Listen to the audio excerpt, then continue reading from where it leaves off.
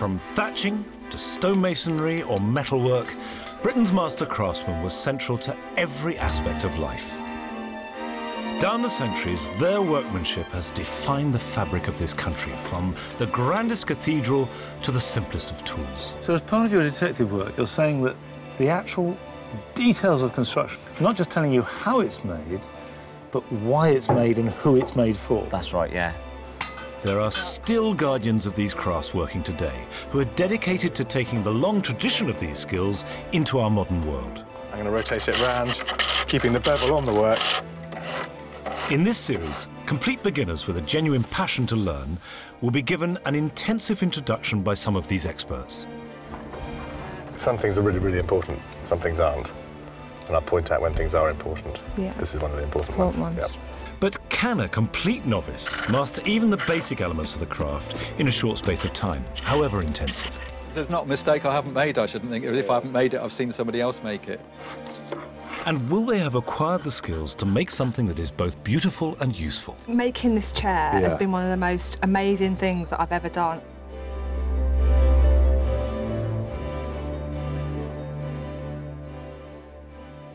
Until the First World War, every house would have had bowls and spoons and very often simple chairs and tables, all made from the woods. Now, this was greenwood, wood that was coppiced, cut down, what you and I would really think of as firewood, and then made by skilled craftsmen, often in the woods themselves, and sold right across the country. Every community would have had its greenwood craftsmen. Now, that trade has almost gone. The skill is almost lost, but it does linger on in pockets of woodland around the country. For 1,000 years, there was hardly a corner of daily life that didn't depend upon the craftsmanship of the green woodworker, from building houses or the great naval warships to making furniture and tool handles. Until the end of the 19th century, thousands of craftsmen worked in the woods, and bodgers' camps were a familiar sight. A bodger was the name given to chair makers, making every part of the chair, from felling the tree to assembly, in outdoor, largely homemade workshops. Today, there are just 600 full-time green woodworkers in the country who continue this tradition.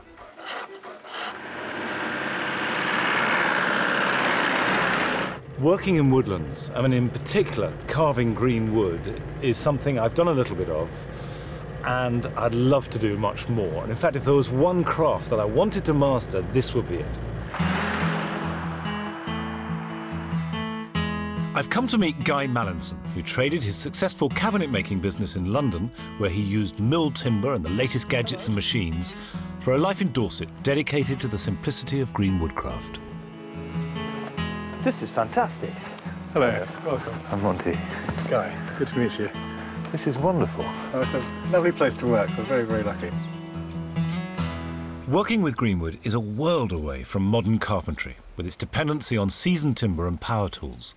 So what made you go from all your years of cabinet making to greenwood, which many might see as a retrogressive process? You're just so much more in touch with the material this way. And you know, if you think all those years in London, never really saw a tree or understood where the material came from, that sort of feedback you get from these very direct processes is enormously fulfilling. Greenwood is unseasoned wood. Yes, it's freshly cut or up to 18 months old. We use it fresh for a number of reasons. One of the main ones being that it's very soft to work. So it's like cutting butter. You dry some components, you leave some wet, put them together, and as it shrinks, it locks the whole structure. So we don't use any glue or any screws or anything like that. What qualities make someone who will become a good green woodworker? I think it's an affinity with the material and the ability to focus on a repetitive task are probably the most important things. Our three aspiring green woodworkers are all drawn to the craft for different reasons.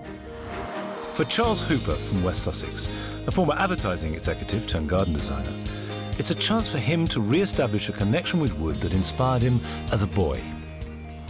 This is my shed. This is where I make all my bits and bobs. Here's an old trug basket that I made when I was a tiny little boy, and my father kept it, bless his cotton socks. It's still got my name written inside on pencil. He was obviously very proud of me.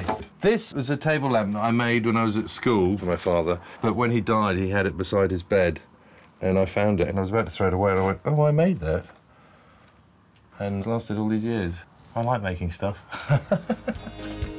Hello, come down to my some pizza. Sarah Charlton, a single mother from Lincoln, has reinvented herself after a divorce and discovered in the process an unexpected passion for woodwork. She's currently a full-time craft student, but wants to use woodcraft skills to support her young family. I went back to uni because I want to be a craft person. I want to design and make objects made out of wood. And that's been a long journey, and it's a journey that I'm still on.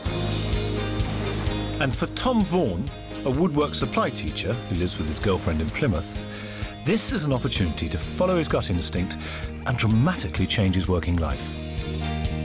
I should have gone down the route of doing something like furniture design, furniture making. It will give me an opportunity to make a career making things in a really sustainable way, and I think that's incredibly exciting. That's what I want to do for the rest of my life, really. For these 3 trainees, what are you expecting of them? It's going to be difficult for them. To make something is relatively easy, but to become good at it takes an awful long time. I'm Monty. Hi, Monty. I'm Tom. Tom, nice to meet you. Nice to meet you. Pleasure. Hi, I'm Sarah. Sarah, nice to meet you. Hi there, Charles. Charles. Hi. And this is where you're going to be working. You need to come around through here. It's toasty and warm. It's warm, it's dry, it's beautiful. You're doing pretty well already, I thought. Yeah. This is Guy. Hello. Sarah. So nice to meet you. Hi, Guy. Hi, Guy. Good to meet you. Charles. Hi, Charles. Welcome to your new home in the woods. Thank you. Guy uses his open-air workshop for teaching short courses, but this will be home to the trainees for the next 6 weeks. During that time, they'll be taught the basics of green woodcraft before taking on the final challenge of both designing and making their own chair, which is reckoned to be the definitive showcase for greenwood skills. If any of them make the grade, and that isn't a foregone conclusion, the most accomplished chair will go on prominent display at the nearby 12th century former monastery, Ford Abbey, to be seen by tens of thousands of visitors. For today, we're going to be doing a very basic exercise in making a spatula. It may not sound terribly exciting, but it covers a lot of the techniques that we'll be using in more complex pieces later. The very first step in all of this is selecting your timber. We've got some sycamore here, some cherry, and some ash and sweet chestnut. Do these all have traditional uses? They do, and sycamore particularly for kitchenware. It has this sort of antibacterial quality to it. So let's start with some cleaving anyway. Start with one big hit in the middle. And there you go. All green woodwork begins with cleaving rather than sawing the timber down to size, as splitting the wood with the grain conserves its natural strength.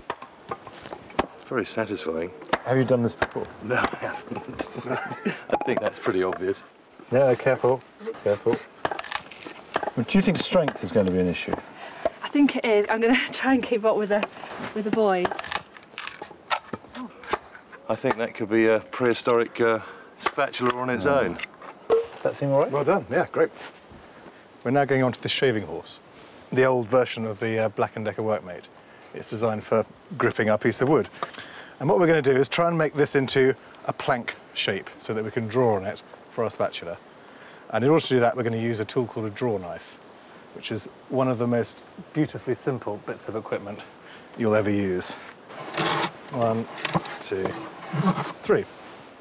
And with some deft pulls of the draw knife and a little whittling, Guy makes a perfect spatula in under 10 minutes.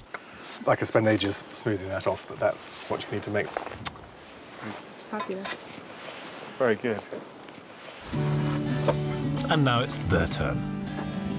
You give it a bit of oomph. That should come out then.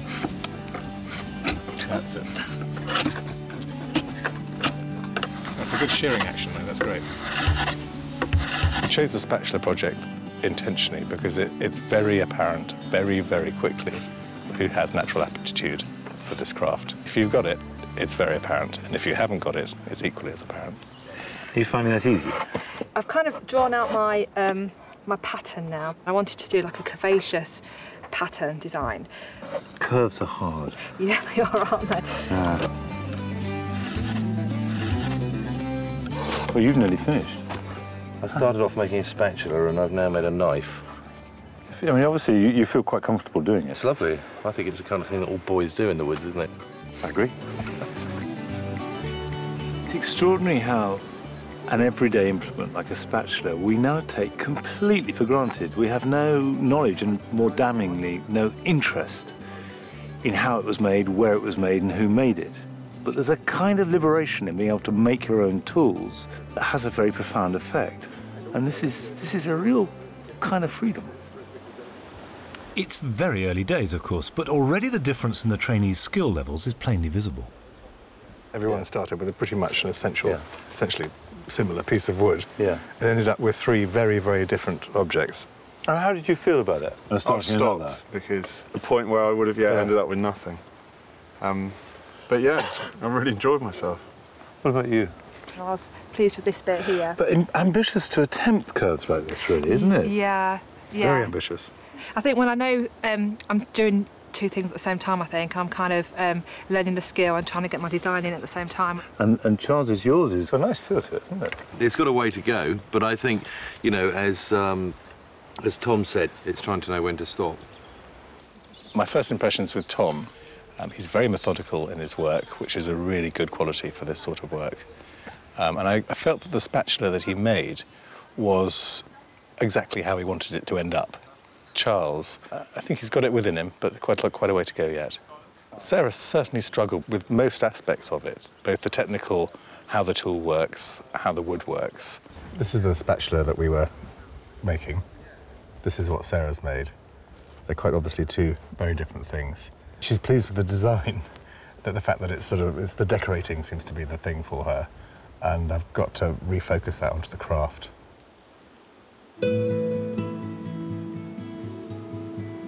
Although this is just the most lovely environment, I think that what our trainees are going to find is that sensation wears off quite fast.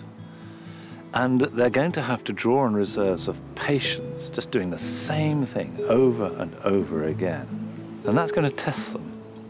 We all have different, you know, creative abilities, and I think that we're learning a skill, but it's going to be really how we take that further.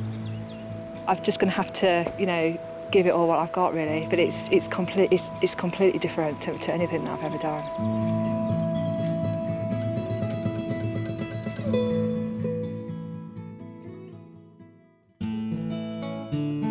To provide some inspiration, Guy's taking the trainees to meet David Saltmarsh, an award-winning greenwood worker whose chairs fetch up to £700 apiece.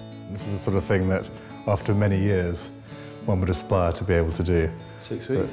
Not a hope in hell. Greenwood chairs have huge advantages over those made from seasoned wood. They're stronger, lighter and more flexible, but making them requires real skill.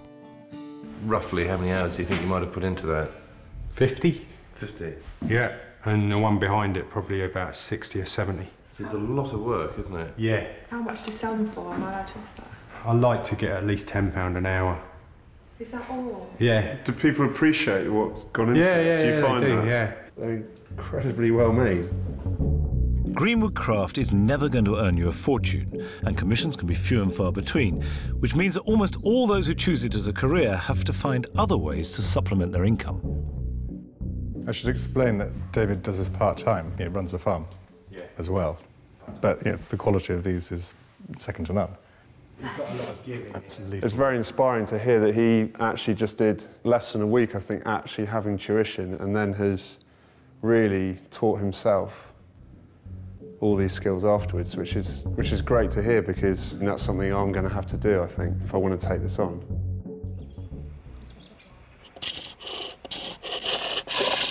This is a pole lathe, and it's beautifully simple and effective lathe that woodmen have used for centuries.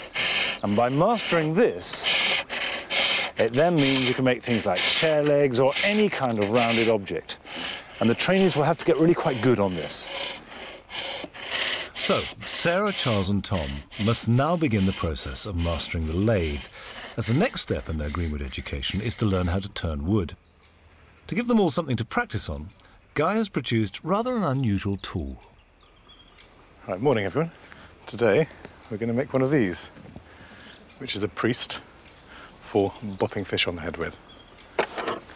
All I'm looking for from you guys this morning is to be able to make a billet that is perfectly circular in section, absolutely dead straight. The advantage of this is it covers lots and lots of processes in a very short period of time, and I really want to push them on there. So that's not a million miles off. I spent, what, 5 minutes doing that? I wouldn't expect you to spend much longer than that getting to there.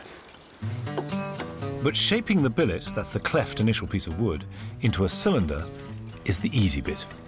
It spins one way, then the other. You can see going backwards, forwards, which is where it differs from the mechanical lathe that some of you have used in the past. I'm going to start off with the roughing out gouge. Your cut is when you're pushing down on the downstroke, coming towards you, cut. Right. Take the tool away, let it return. The angle is terribly important. And what we're trying to do is cut, not scrape. If you cut, you get nice long shavings. Next tool is the square chisel. And angle it over at 30 degrees-ish. Teasing those along. You really, really need to concentrate on this. That's all you have to do. All we have to do. Now, I presume you can remember all that lot? Oh, absolutely. Excellent. Well, let's just do it then. It's a lot to take in, but the competitive edge seems to help. It's one of those sort of memory games, I think, more than anything else.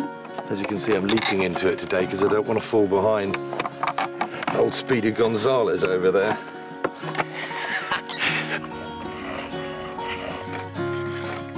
It's a bit like riding a skateboard. When you get it, and then you lose it again. There's about 8 different things going on at once. Once they relax into the rhythm of it and get lost in it, that's the point at which you can see the people who really get on well with the lathe. It's just so easy to catch the chisel. Every time you catch it, you've got to take all that work away, and then it gets smaller and smaller. You get into a rhythm of like what you're doing, and then everything changes. It's like being left-handed and going right-handed, I think. None of them are finding it easy, but some are struggling more than others. Whoa. You were pulling away, you want to push against. That's it. I can't go any narrower here. I mean, that's it. Otherwise, the first time you hit it on anything, it's just going... Try and be a little bit more methodical about it. That is one of my things that I don't do, innit? I seem to go all over the place. You're jumping around yeah, a bit, I do. and that makes it more difficult for you. Yeah. I realise that he's made a cosh for minnows. It'd still work, though, wouldn't it? On very small fish. There you go. What do you think of that? So, well, I think it's really good. Oh, thank you. I think you've done really well. You've mastered the technique of that square chisel, which was the most difficult thing. It's now just practice. Tom. Mark 1 or Mark 2? I will do them together. You were obviously getting frustrated with Mark 1. Admire the way you went for it. You really got stuck in, which was the point of the exercise. Yeah, it's a bit rough here, it's a bit rough there, but you were learning. That's the point. Sarah, here's yours. Is it good? It's not brilliant, but you've managed to make something following very complicated instructions. You didn't get all of them, but a stride forward. I'm not sure you thought too much about how it's been used. I think you may have thought an awful lot about how it looks. Keep practicing. Thank you. Getting to grips with the tools of this craft will inevitably take some time, even for the woodwork teacher, Tom. Didn't really get on with the pole lathe. Everybody found it quite amusing that I'd made a matchstick. I'm sure if I could go make another one quite quickly and a lot better. Can I hold the real rod thing? Yeah, you need to put a worm on first. Bloody hell. I certainly will have to spend more time with Sarah than the others. I'm going to have to find a way of setting her challenges that are achievable and beneficial to her. When you get to about 1 o'clock, let it go. Being the rubbish one at it, yeah, it isn't very nice. I quite like the pole lathe. I like its simplicity. I like it being, you know, an ancient piece of machinery, I suppose.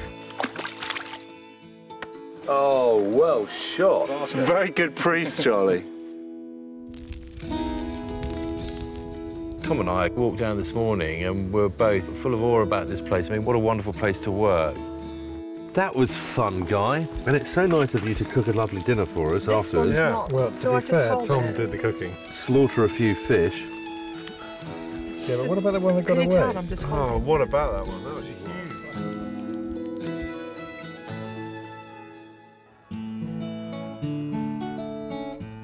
These skills and techniques used by green woodcraft have had a major impact in shaping the way that our towns and villages look. And nowhere is this more evident than in my own county of Herefordshire. Working with green wood doesn't just apply itself to items like chairs and bowls and spatulas. Exactly the same set of skills can be applied to much larger projects. So using just the same techniques as making a chair, you can put it together and construct a building as big as a vast cathedral. Although it appears to be made entirely from stone, Hereford Cathedral is actually a good example of medieval woodwork. It would have been impossible to construct these soaring structures and their roofs without locking them together with giant and enormously strong greenwood timbers. These are original timbers, 600–700 years old. Oak, that is as strong as any iron that you can imagine. And here, this joint, exactly the same kind of thing that makes a chair. They're joints done when the oak is green, and then as they season, they tighten, and they move, and they lock. The whole of this cathedral is essentially a wooden building clad in stone. And just across the cathedral close, there's some fascinating greenwood restoration work taking place. Hi, Monty. You all right? I'm very well. Good, thanks. Up until the middle of the 16th century, 1/10 of all agricultural harvests and produce had to be given directly to the church. This was known as the tithe, and the resulting crops were stored in buildings known as tithe barns. The repair work on this barn has revealed the same greenwood techniques that were used to build the cathedral. I can see they're putting this beam in now. Yeah. That's an oak beam. That's an oak beam. That's green. That's green oak, yeah. Right. That's green oak. This barn originally dates back to the 13th century, but has been continually altered and rebuilt over the centuries. And did the methods of construction evolve during that period as well, or is it fundamentally the same? Because it's a timber frame, we still use the same sort of methods today. So what you're doing now is pretty much what they would have done in 1280. Exactly, yeah. The original timbers display signs of very sophisticated joinery, which offers some fascinating insights into its history. What we've got here is an evidence that it's more than just your average barn. The type of joint that they've used here is a tabled scarf, but what makes it different is that on the squinted shoulders, you've got a V-ed cut here. Now, I like your language. Scarf joint, squinted shoulders. Yeah. Just tell me what a squinted shoulder is. A squinted shoulder is that there, so it's that the angle. It's the angle, which basically stops that from dropping down. Are you saying that's too fancy for an average barn? Yeah. Normally, you'd just have a square shoulder there, and you still have the squinting, but it wouldn't be V'd. So as part of your detective work, you're saying that the actual details of construction, the really particular details, not just telling you how it's made, but why it's made and who it's made for. That's right, yeah. More than likely it was part of the canon's residence or storage for the canon. How long would you expect timber like this or a building like this to last if it's looked after properly? I would have thought it's been here for sort of 700 years. I would have thought you're looking at another 300 to 400. 1,000 years.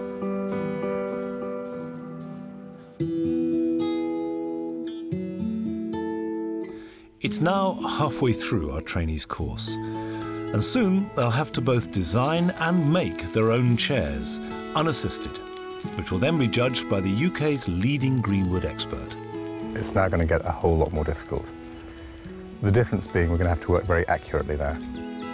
First, they must learn how to make the basic components of a chair by copying this relatively simple example. With this chair, if you get the tolerances more than 0.2 of a mil out, it will not work. If you make components that are not to the right tolerance, they're going in the fire. If you make a chair and sell it, and it falls apart and someone falls over and breaks their back, you're going to get it in the neck. How much wood did that chair take to make then? One of these. Just one of them? Yep. That's amazing, isn't it?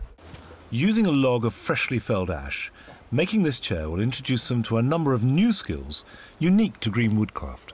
The first pieces we're going to make, the first components, are the rungs, which are these cylindrical pieces here. And then I'll take you through the stages to get them very accurately made with very accurate tenons on either end. The tenon is the bit that goes into the hole, which is the mortise. This exercise calls for absolute accuracy and concentration. Now, we need to get that down to 17.5 mil, to within a tolerance of 0.2 of a mil. No pressure then. Okay, but I've got a special tool for that. And you now have a tenon that's 1 inch long and exactly 17.5 mil. The great thing about making so many, I think we've got to make 9 in total, is that you actually get to practice something. To make this mix of components for the first time, all of which have to fit so precisely together, would be daunting for anyone. But Sarah feels it might just be beyond her. Now we're at this point, I haven't got the skills to do this and it's worrying me a bit. And you're absolutely right, because I have been worried about it as well, having seen what I've seen. But it's not going to be your strong point. I think you've got to give it a go. Yeah, I think get stuck in. And then at the end of today, if we've got a pile of sticks that have all gone on the fire, then we'll have to reevaluate and work out what to do about it. If I can do these next steps, it'll be amazing. Ooh, is that down? This is scary.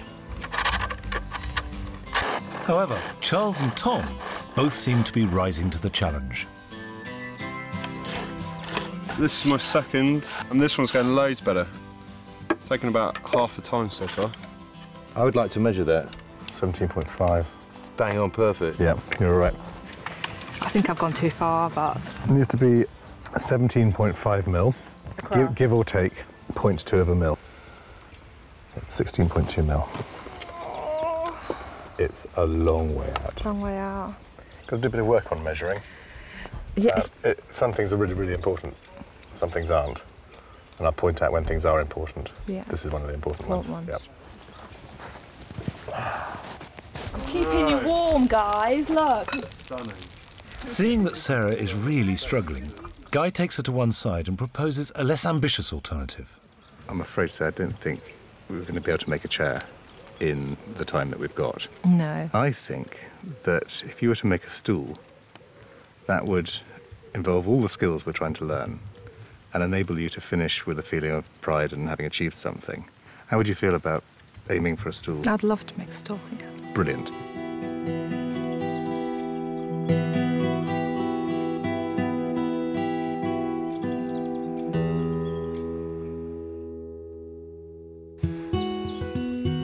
The following morning, Tom and Charles crack on with making their chair components, while Sarah sets to work on a stool. So we're looking for 17.5, 18.2. Oh, well, it's too big, so that's all right. Well, it's not great. It's not, like, perfect. It's not great, so all of those need redoing, but Okay. at least it's not a disaster. Over the next few days, the ability to keep their concentration becomes increasingly demanding. It's at points like this that you start thinking, milled timber sounds quite good. And Sarah's not the only one finding it tough to sustain the level of accuracy needed. I'm a millimetre too narrow for it to be okay. Sorry, mate. 2.5 hours I've been doing that. If you're trying to make these for some sort of living, no one's going to pay you to make a mistake like that. After a week of toiling over legs, slats, rungs and rails, precise to 0.2 of a mil, it's time for the fun bit. Steam bending is the part of green woodworking in which the wood is softened up and bent. When I got it open, bung them in, and I'll close the door again. The wood is steamed for an hour for every inch of thickness. It's very important to work quickly as it comes out of the steamer, Yeah. so it'll be stiffening up for every second it comes across this. 1, 2, 3. Watch the steam. It's an exciting moment because you're actually getting the leg that you've carved and you're now forming it into the shape that it's going to be in the chair. There's not a moment to spare if the wood is to be bent to shape. Okay, and start bending down. I can't get that bottom one on. It's cooling down every second there. Got to get that right down there. That's it. Wow. No hanging about. No. And that is still hot. Okay, we're home.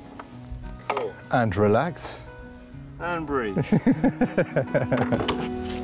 It's a seriously cool process. As well as using and controlling the incredible pliability of wood whilst it's still green, greenwood craftsmen can also harness its natural shrinking properties. So now we're going to dry the rungs. The point being that when they're dry, they're going to shrink twice as much that way, along the length of the grain as that way, and become an oval section. which is absolutely critical to the next stage. And then we'll leave that there overnight tonight and see what they're like in the morning. It's shrunk twice as much that way as that way. Brilliant. So we're now going to squeeze these into the wet holes here. That grain direction there has to go across the joint that way. Okay. Not like that. No. Like that. And it'll make a slightly alarming creaking noise. As they dry, the holes will shrink, locking tight around the oval rungs and fixing the joint firmly together. Just try and pull that out. There's no glue, no nothing. Amazing. You will not be able to get that out. And as that shrinks, it gets tighter as well. Put it over there. Guy's method for testing the strength of the chair frame joints is not for the faint-hearted. Wow. Yay! Is that strong enough? Yeah. Right, let's put the rest of it together. Go on. The end's in sight now, and there's just one more job to do, which is to drill the remaining mortises. This is kind of critical we get this part right because it kind of ruins everything if we don't. I think we're quite anxious, mostly because Guy looks really nervous. That's what's kind of set us off a bit. That is way out, so don't ask me what's happened. Oh, that's a shame. I'm going to burst into tears. It's one of those things about the craft, having to focus every single moment, and that this is one of those big moments they've got to get right. Despite their various setbacks, after 8 days of painstaking work, all of the pieces finally come together. You've made a stool. Congratulations. We made a store. No, you made a stool. I just showed you how. Thank you. There we go. Yeah. Well done, Tom. Well done, Tom. There's not one fixing in there that I'm used to using, like glue or screws or anything. It's just all on understanding the characteristics of the material, and it's a pretty satisfying experience, I must say. Whilst the trainees continue to hone their new skills in Dorset, I'm off to Wales and the Pembrokeshire coast to look at a completely different use for greenwood. When you're in the middle of a wood, you can get this sense of being deeply landlocked. But of course, this is a tiny island, and from very earliest times, the easiest way to move around it was by boat. And right up until the 19th century, all our boats, from the great naval fleets that defeated the Armada and Nelson's fleet, to the humblest craft, were made always of green wood. I've come here to meet Terry Kenny, who practices the ancient craft of coracle making. Nice to meet you. Hello there. Hi. What's this? This is the framework of an iron bridge coracle. And the framework is completed. I'm just sawing off the surplus. And then it will be covered with calico and painted with bitumastic paint. It's extraordinarily simple, isn't it? It is. It's a basic boat, yeah. Were they always made from greenwood? Yes, always made from greenwood. Usually willow, but in later times it became ash. So, when it's green like this, I mean, these are very, very flimsy strips, but very bendable, I guess. Yes, that's right. You need the flexibility, obviously, to get the curves and to put the framework together.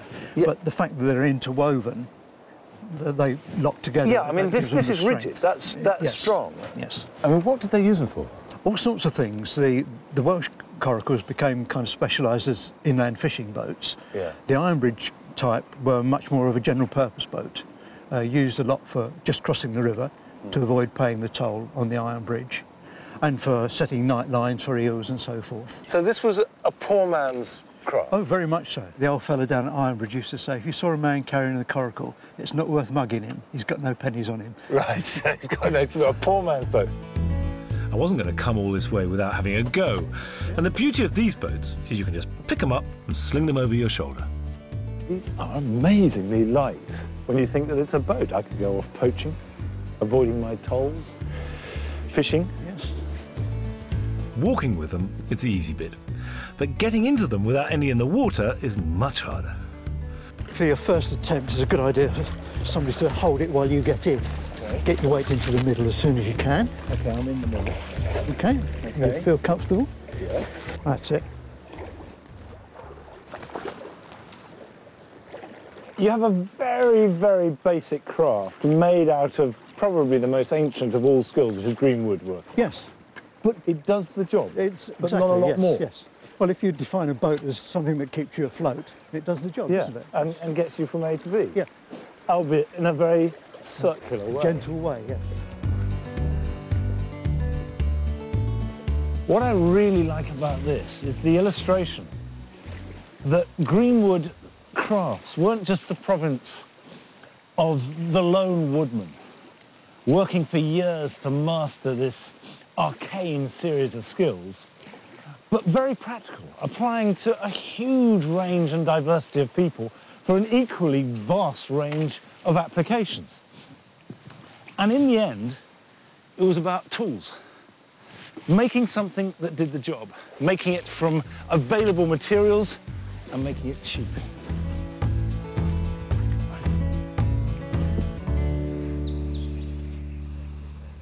Back in Dorset, the group are now nearly 4 weeks into their training. And they're about to have a taste of commercial Greenwood reality. Skittles is very popular in many West Country pubs, and Guy has been given a commission to make a new set of Skittles by his local. So he's decided to use the job as an exercise, to see how the trainees cope with the pressure of working with clients to a strict specification and deadline. Balls can travel at anything up to 45 miles an hour, and they shatter and break. Dimensions need to be very similar, and they must be capable of standing up vertically from either end. Quite heavy work turning something like this, isn't it? I think it's going to be hard work, but I think we can do it. On this task, they'll be working as a team with Guy to produce 9 Skittles, and he's giving them a deadline of just 2 days to complete the whole set. But even the initial cleaving is presenting some problems. It's too heavy. Sorry, you've gone back. Right, look what you're doing. I'll show you what you're doing, and then you might see. You're doing this. I can't, No, it's right, too you're doing heavy. this. I can't Listen, do anything listen, you're else doing because this. Charles just told me to. Right, hold it like that. Hold it tight, and right, you're not doing it in your wrist. You're doing it. I physically can't do it like that. This will be the largest block of wood they'll ever have to work with, and it will be really hard work. I think they're going to be very, very tired at the end of today. They've got a lot to do, and a lot of it's very physical. One telegraph pole. I kind of get the feeling that they've got quite high standards. I don't think they're going to beat around the bush if they're not up to scratch. And they all have to match. And odds on, if one doesn't match, it's going to be mine, isn't it? It's just a job just to get it on the lathe and even start turning a cylinder, let alone shaping it into a skittle shape. I'm beginning to recognise the advantages of the advent of the Industrial Revolution, quite honestly. Bring on power. All you have to do is make it like that. Great. We've roughed out 9, Guy's finished 1, and Tom's further ahead than I am. It's been a long day and I'm tired and I want to go home and I want to have a bath. Sarah is finding the sheer physical demands of the job completely overwhelming. It's really tough. I came in this morning and I was being really positive. Yeah, it's a team project and, you know, build up the team, and I can't do it. Guy calls it a day and sends them all home to rest and recharge.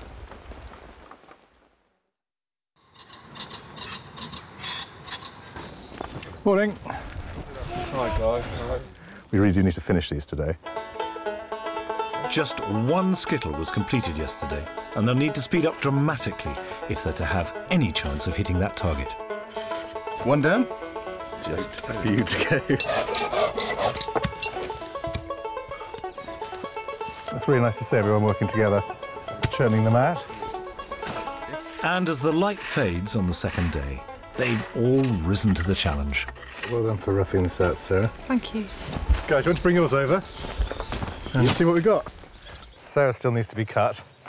So we've got 1, 2, 3, 4, 5, 6, 7, and any others half produced. 1 on the lathe. So 8. So there's only 1 more to go. After that's finished, that's great. Well done, considering what incredibly hard work it was and how technically difficult it is to get the finish on that. I think you've done really well, but I think we should pack it in because everyone's knackered again. Well done, see you tomorrow. See you tomorrow. See you bright and breezy. Aye. The exhausted trainees head home, whilst Guy remains behind to finish the last skittle.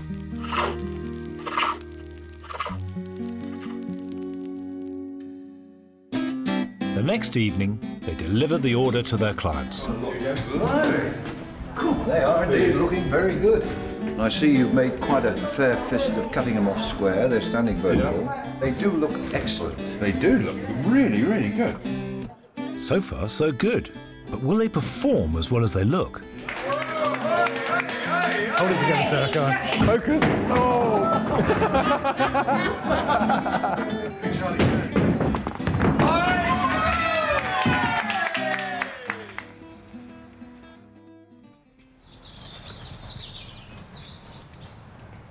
Our trainees have had 4 weeks now to learn the basic skills of green woodworking. Now they've got 10 days to put all that together in a piece that they design and make themselves. The best one will have a chance to exhibit it here at Ford Abbey for a year. 50,000 people pass through here, and they are all exactly the market that they're aiming at. So far, we've been in the teaching workshop, but in true style of bodgers working in the woods, we think it's about time that we got you working in your own shelters in the woods. The point of this exercise is to build a contemporary version of a bodger shelter. We're trying to separate them so they get that feeling of being on their own in the woods, which will be a big change for them after this sort of group dynamic they've had. And it'll enable them to focus, hopefully, much more on their particular work. Got it. You like this? That's great. It's a great design and very, very simple.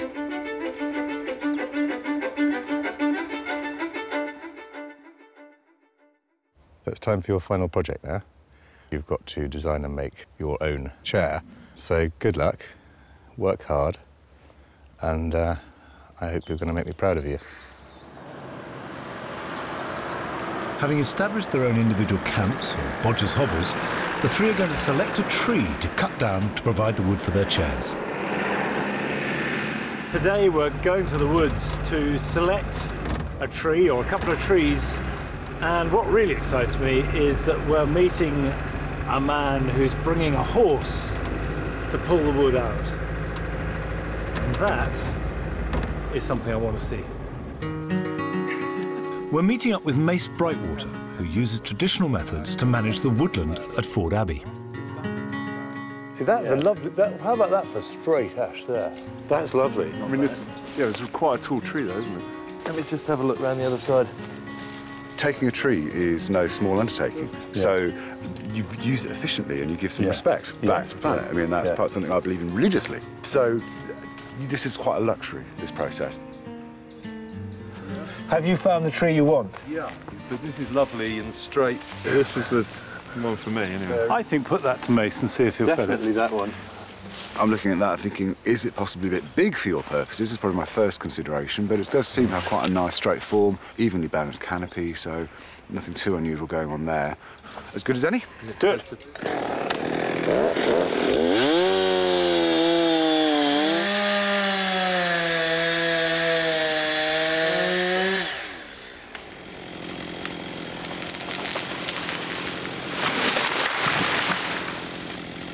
There you are. There you are. Then the horse comes in and effortlessly draws the tree trunk away, barely leaving a hoof print in its wake. A thought that I've had today, and particularly seeing the tree come down, is that our lives are so divorced from the source of things. You know, even if we do DIY and make it, we receive it in neatly prepared boards from a store. And actually to see a tree come down, and then from that tree you make the finished object, reinforces the importance of the connection of a piece of furniture, or even a spoon, to a growing tree.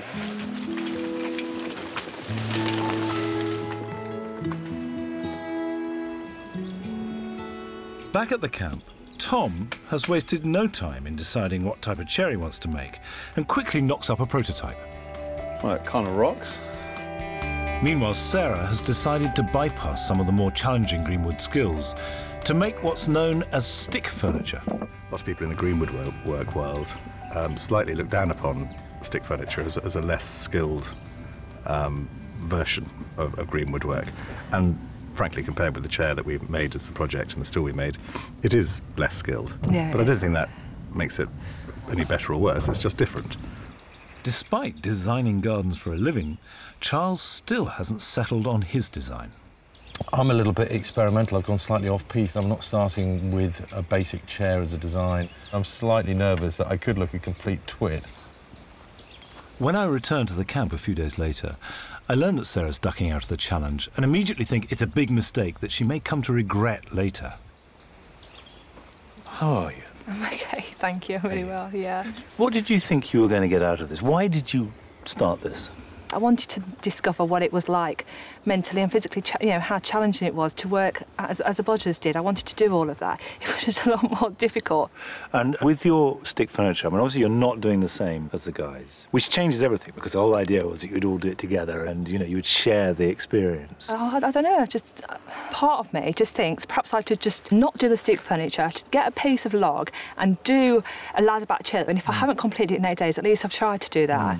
Maybe if you gave it a go and pushed yourself a bit harder out there to do what they were doing, you might get more back out of it. I think that's unfair, because I think that I have pushed myself, and I think I've pushed myself to the limits, Right. if not further than that. Well, OK, that's a fair comment. But after sleeping on it, Sarah has a change of heart. What Monty kind of pointed out yesterday was that I'm here to learn traditional methods. I want to make an identical chair to this, but out of the green wood processes that you've taught us in the last 4 weeks. Brilliant. Yes. Brilliant. Oh, good, that was Well, no, that's fantastic. You're going to need to concentrate on that measuring thing and the accuracy thing. Yeah. But, yeah, great. Go for it. Thank you. Good luck with it. Thank you. And Sarah isn't the only one who's lost time deliberating. After 2 whole days, Charles has only just decided on a design. I think if time permits, I'd like to try and do a rocking chair on the basis that that kind of adds everything up. It ticks all the boxes. I'm not as quick and as proficient as Tom is, so I'm going to find that a bit of an uphill battle. Excellent. We'll get on with it then. Yeah, I better head. So now they're all committed. But if they're going to meet the deadline, Charles and Sarah have got some serious catching up to do. I'll put in as much time as possible to get it done. I want to be proud of it. It's a really, really difficult challenge, this final task. To be asked to make a freestyle chair after so little experience is a massive ask. It's taking me a lot longer than I had imagined or have allowed for. At the beginning, there's no way that I would have done this. It's knowing the technique and building up your strength to be able to do it. There's a different level of consistency here compared with last week. These are the same sort of quality as the boys' ones, so you're back in the race again. It's just fantastic. Sarah's tucked herself away and who knows what she might pull out the bag. And I hope she does, really, to be honest. It'd be brilliant if she wins, I think. Do you know when you just give everything, but you might not get there? And the more you give, the more you've got to lose, really. I'm trying to do the best I can. Perhaps that will be my downfall. I haven't seen Charles this focused yet. Yeah, I mean, it is nerve-wracking. There's no question about it. There are 3 days left to go, and they're all feeling the pressure. In his rush to make up time, Charles again slips up by drilling a hole in the wrong place in one of his chair legs. So that hole should be below this. It should be here. So I've got to remake that bit, which I will get done, but I certainly won't get the thing finished now. It's a disaster. Back in the saddle. First thing you should do after a crash. There's nothing Charles can do except make another leg, and fast. Tom and Sarah both stop work on their own chairs to help him. You've got all your weight on that, Tom. Thank you very much, everybody. No problem.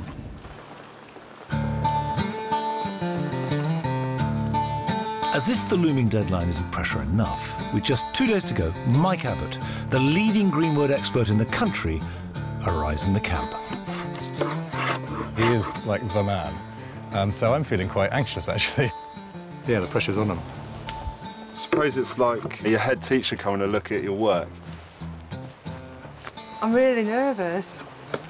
Hi, Tom. Hi, Mike. Nice to meet you. So what are you up to then, Tom? I'm just trying to sort out my slats for the back of my chair. I need to make these parts, the top and bottom rail and the spindles. So you're going to be full at it this weekend? Afraid so, yeah. Well, crack on with it, Tom. I'm Mike. Hi, Mike. How are you, Charles? You're Charles, and this is part of your final final construction. to make a rocking chair. I made a mistake the other day, so I had to start again on another leg, which is always a bit of a nuisance. Right. So But you'll not do that again, will you? No, I won't do it again. This is whether I You do can another read rocking things so chair people after can this. tell you things until you've actually done it. I mean, this is why it's a major mistake. 24 years of experience means there's not a mistake I haven't made, I shouldn't think. If I haven't made it, I've seen somebody else make it, and that's the only way it sticks. Sarah? Hi, Sarah. Hi, nice to meet you. Nice to meet you too. What are you making then? I'm making the child's chair. I've got all my components, so my sides are made. So I need to do my back, put the sides together, and then seat it and oil. Well, I can see you've got a lot to be getting on with, so I'll leave you to it then. Okay. I'm excited by the idea that they're pushing ideas and trying things out, but that's chances, it's 50-50 chance of it actually working. With just 24 hours to go, none of them are nearly ready. I've got a long way to go before I finish. And as the evening draws into night, even Tom's chances of finishing his chair are looking slim. I really don't want to leave here without a finished chair.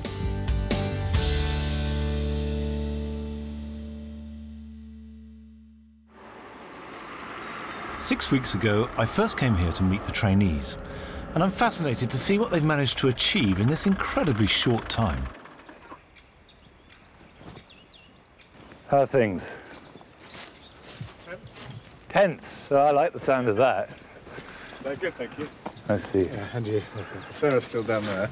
Right. How's she doing? Finishing her chair. And these guys, well, Tom probably will finish in time, just. And Charles has thrown in the towel and making his last bits beautifully, but not putting it together.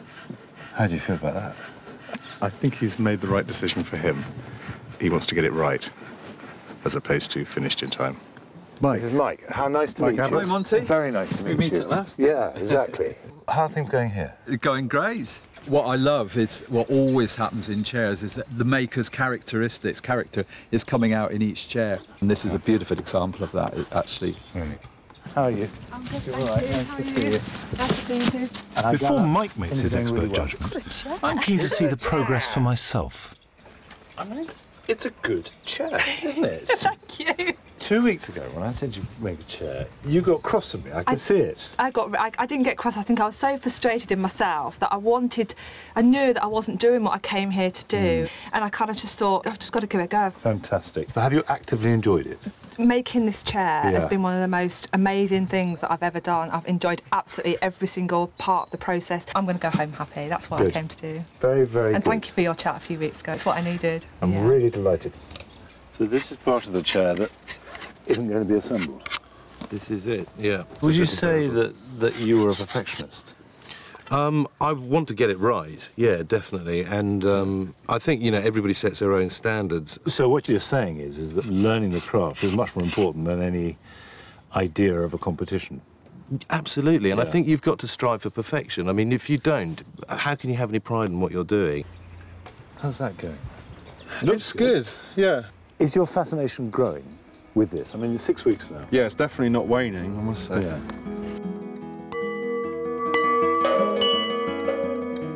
Right, it's time to stand up and be counted. What are you looking for? What criteria are you using? Well, I think firstly, what basically is a chair there for? And a chair is a thing to sit on and sit on comfortably. After that come in things like looks and quality of finish, but they're not the be-all and end-all. Let's start with Sarah. It's a nice looking little chair. You have not achieved a polished finish. I can see a gap in that joint. Turn it round, that is a wonderful joint there. That's really good and tight.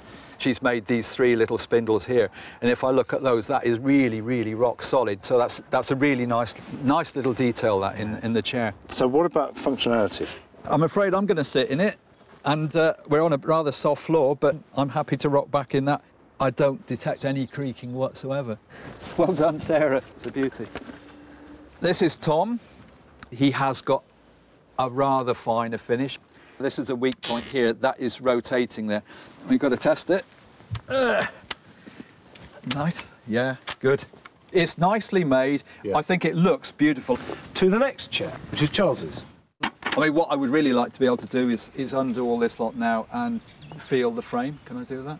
Yeah, by all means. We've got two nice wooden frames. I can do that. I can feel the flex of the wood in it. That's bringing out the greenwood quality. They look to be really solid, really nicely done, but I suspect there's an awful lot of time being spent on there which could have been spent on doing something else on the chair which would have got you nearer to getting it complete. I'm afraid I come back again to saying what I say so often is that the chair reflects the person. That reflects Sarah. It's full of character, it's warm, and it's honest. This has been made confidently, it's big, it says, here I am, take me as I am. This says, I need to sort things out a bit. You've got to choose one of these three and decide that it is the best chair of the three. Well, I don't think it'll be any great surprise to you that Charles is not in the final runoff. Between these two, I just love Sarah's chair, and it is Sarah, and I know I'm absolutely certain she's going to go on and pursue this, but I have to say that this is the winning chair. There has to be no doubt about it. If Tom wanted to go on and become a full-time chair maker, he can make it. It's a beautiful chair. Well done, Tom. Thank you. Well done, Tom. Thank you. Very good. Thank you. Cheers, guys. Thank you very much. I felt that I really have learned something since I've been here. I don't know where it'll take me or what I'll do with it, but I mean, there's 100 things that I could potentially do with it. It's been so intense. All the things that I held so important, like the way that kind of I look and all that stuff, just goes out the window. Crafting something, it's just more important than anything else. Thank you, Tom. Thank you. It's been just an incredible experience, the whole thing. You know, the skills I've learned, and I suppose really the kind of the understanding that I could carry this on. It could become like a big part of my life, and that's really exciting. Well, I think everybody feels a bit drained after that. And do you know, I think Sarah nearly won that. I think she was a whisker away. Because although she had to overcome so much, the chair she made was both very good and also had real character. But Tom is clearly good at making chairs, and if he wants to, he's got a career ahead of him. He could go on to be a really good chair maker. And what's wonderful about all this, for all of us that have been involved in it, is the connection. A simple thing like a chair suddenly becomes meaningful. It's full of character, it's full of the woods and the trees, and it really adds depth to an everyday object. Next time, we introduce a painter and decorator, a builder of cob houses, and a roofer to the craft of thatching. How does this compare with the sort of pace they have to go at? Remarkably slow. Right. While they wrestle with the intricacies and vagaries of straw, it's not coming off. It is. It just needs turning. No, it's coming off. I'll be discovering what thatch can tell us about our rural past. It's a real honour, really, to be able to lay a thatch on a piece of history.